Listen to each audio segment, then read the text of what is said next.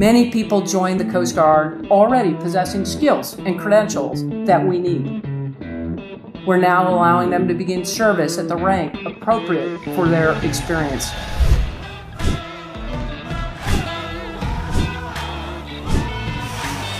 The overall objective of Lateral Entry and Agile schools is to get our people into the field as quickly as possible with the skills and knowledge they need to be successful.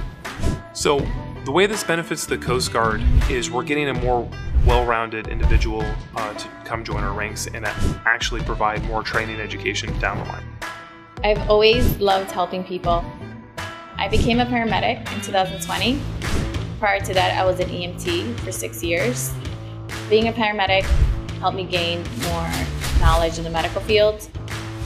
I found out that the United States Coast Guard actually had a health services technician, which resembled what an EMT and a paramedic skill set is. The Agile A School program is fantastic because it allows them the opportunity to come straight into the Coast Guard and not start over again from scratch and continue their career with the Coast Guard.